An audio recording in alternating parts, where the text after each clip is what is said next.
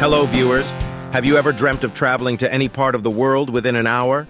Well, it might soon be possible with Venus Aerospace's hypersonic spaceplane called Stargazer, which is still in its conceptual design phase.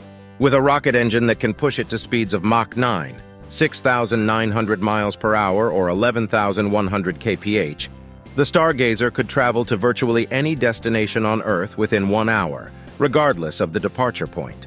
The ship's design features jet engines, similar to those used by conventional airplanes, and will use a rocket engine for propulsion once it clears populated areas, reaching altitudes of 32 miles, 51 kilometers.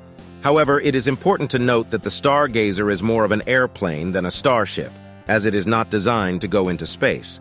The Venus Stargazer spaceplane's RDRE, rotating detonation rocket engine, is its secret. This type of engine works on the principle of detonation waves and generates supersonic pressure waves that help propel the machine using RDRE forward. Although NASA is also considering this type of engine, it is still in its infancy. The Stargazer's design features a wave rider approach, a delta wing configuration, and 12-passenger cabin capacity.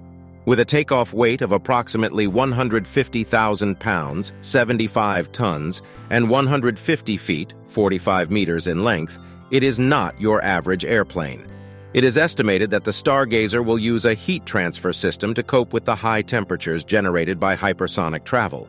Subscribe to our channel for more exciting news.